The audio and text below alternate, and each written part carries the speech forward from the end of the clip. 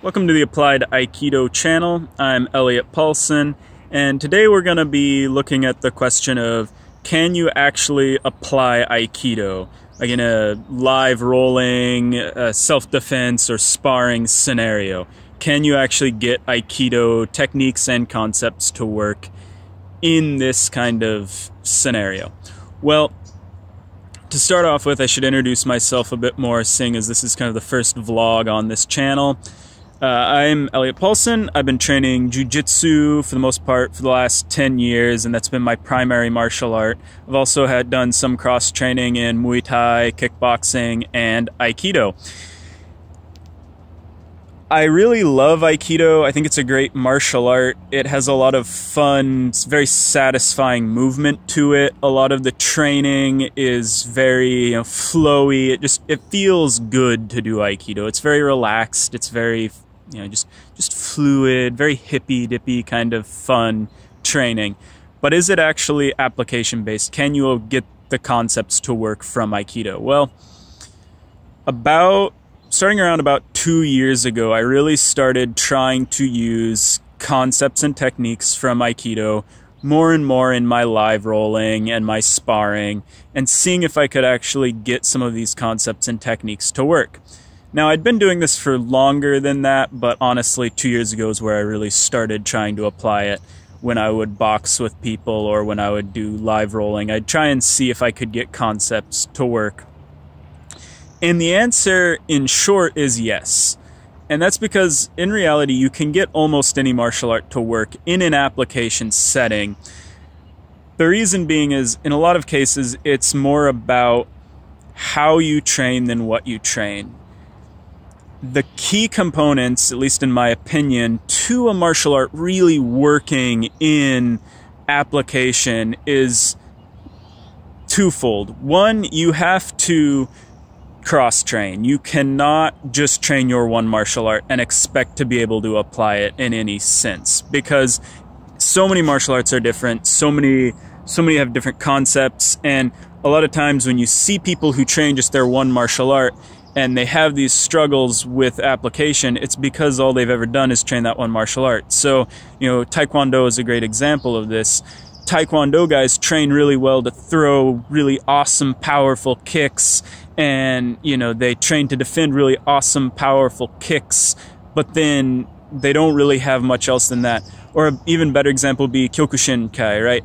Kyokushin karate, those guys are beasts when it comes to taking body shots, but because they don't train getting punched in the face, the first time a Kyokushin guy gets punched in the face, all of a sudden it's like, oh crap, I got punched in the face. Well, what's this? I don't understand this. This is a new concept to me. So that's kind of reason one. You really have to cross-train. You have to experience other martial arts, experience other strategies, and even incorporate some of that stuff into your own art. Part two is you really have to do application training. If you want to be able to apply your martial art, you have to spar, you have to live roll, you have to train these techniques under stress and in live situations where your opponent's not doing what you want them to. So the main issue Aikido faces is that a lot of Aikido practitioners don't cross-train, and they don't do live application where their opponent is really not letting them get what they want to get. They're not letting them get their little wrist locks. They're not letting them continue their momentum. And these are concepts that I'll explore in future videos, and there's more to this discussion. But right now we're just looking at, well, can you actually apply these techniques? So again, the answer is yes, because any art, if you practice it by cross-training and doing live application and live rolling and sparring, you can get that art to work.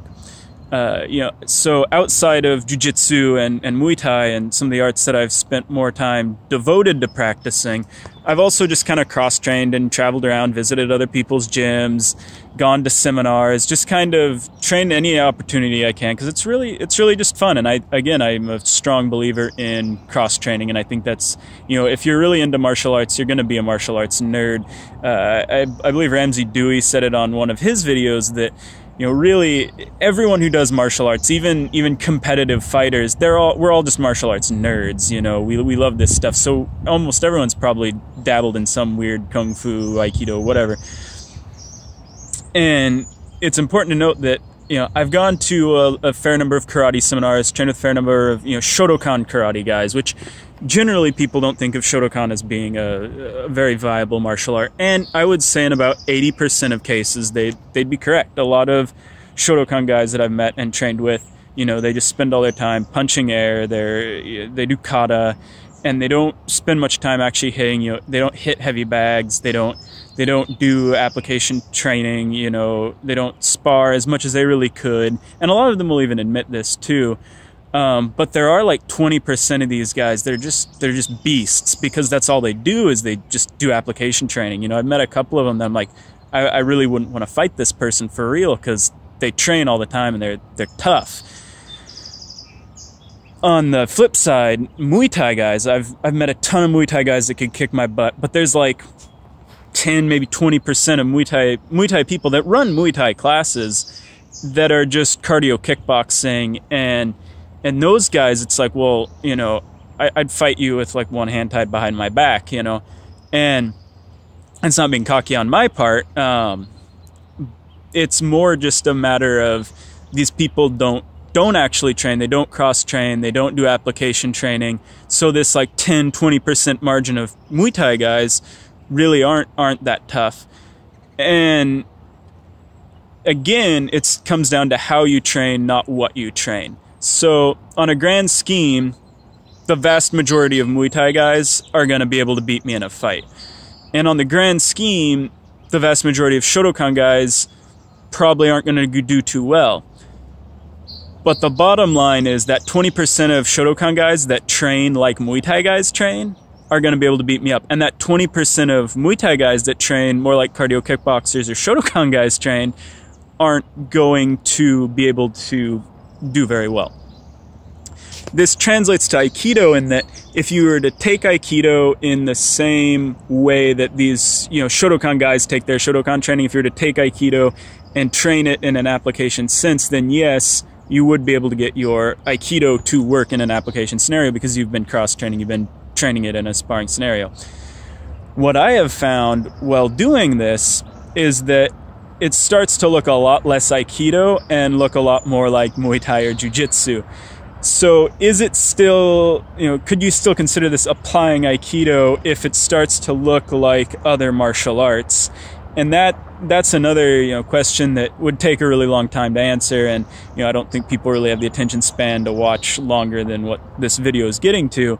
But it's a concept that I plan on exploring on this channel a little bit further. Of if you apply Aikido, if we actually take these techniques, we pressure test them, we take these concepts, we pressure test them, and get them to be, something that actually works or can work in an applied scenario, is it still Aikido? And that'll be another question to explore.